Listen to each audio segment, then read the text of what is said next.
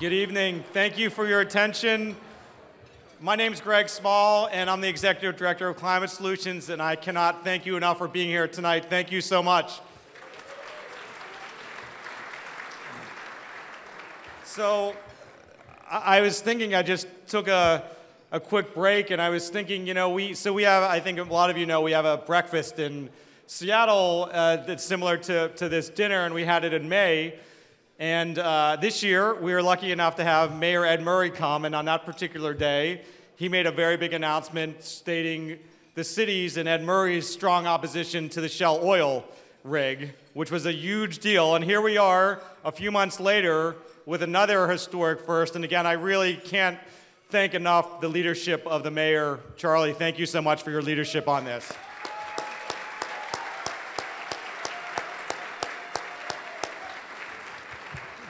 So we're on a little bit of a roll here with our events in terms of big announcements coming, so I'm looking forward to the next one.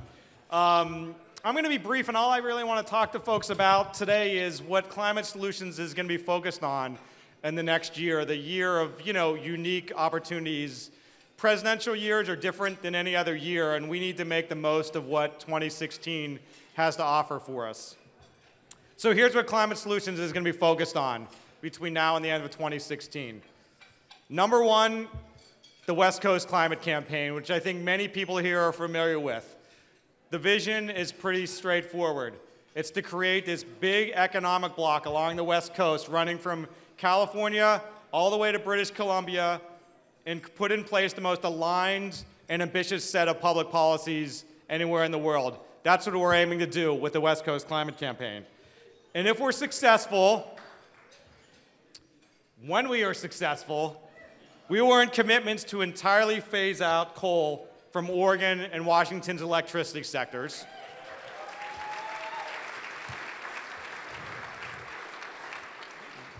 We're going to hear about more of that in a little bit. 2, where we'll enact binding limits and account for the price of carbon pollution in Oregon and Washington, joining our neighbors to the north and south, whose economies already account for the cost of carbon pollution. In Washington State, where I am based, our objective is to put the first in the nation effort to price carbon and cap carbon in the entire country. We're looking to do that in November of 2016. Incredibly excited to make that happen.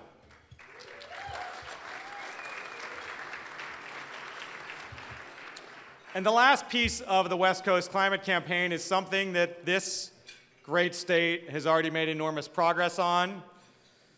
The Clean Fuel Standard, which depending on how you count, we won twice, probably 3 times. We won for the first time in 2009. We won again twice in this past legislative session. It was an enormous victory. We are going to continue to make sure that we put in place policies that wean us from our dependence on oil and defend efforts to undo those from the oil industry, which we may see in November of 2016.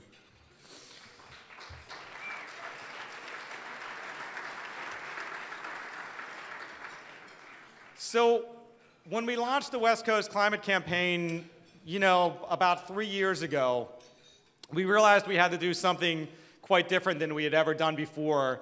And one of the things that Climate Solutions and others have done is work to build incredibly deep and diverse coalitions. In Washington, we did that through the Alliance for Jobs and Clean Energy, which is an amazing effort. And here in Oregon, as I think most of you are familiar with, we've helped to co-found Renew Oregon, an incredible coalition. I want to call out in particular Thomas Wheatley. Thomas, where are you? Thomas?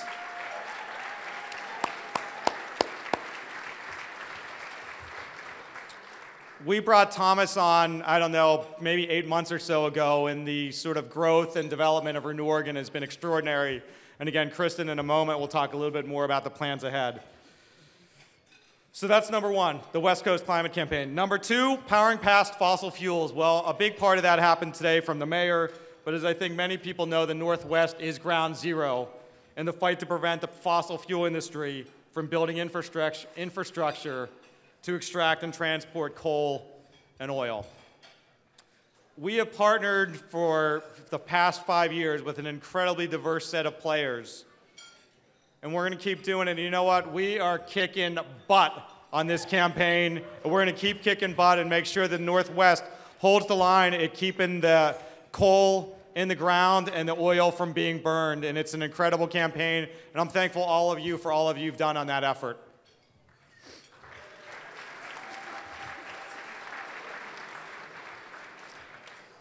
And third, and incredibly importantly, we are working on demonstrating the pathways to a low carbon economy. And a lot of what Danny's going to be talking about is the solution side of how we solve this crisis.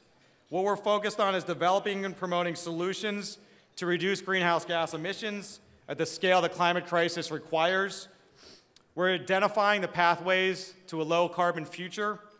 We're communicating the clean energy future is inevitable, it's irreversible, and it's irresistible. We're also working with Northwest cities to set and attain significant carbon reduction targets for building, transportation, and the energy supply. One tool that we've put together that I am incredibly proud of and I think is a great resource and I want all of you to know about is ClimateCast. So this is our weekly curated review of the biggest and most important climate and clean energy stories. It's a great resource, and if you're interested in subscribing to it, it comes out every week. You can view our website and sign up there. So that's what we're doing in the next year. The West Coast Climate Campaign, which is just about the darn most ambitious campaign in this entire country, stopping the fossil fuel exports and the transport of oil, and continuing to push the pathways to a low carbon economy. It's a big agenda. We're incredibly excited about it, and we look forward to working with all of you to make it happen. Again, thank you so much for being here tonight. We really appreciate it.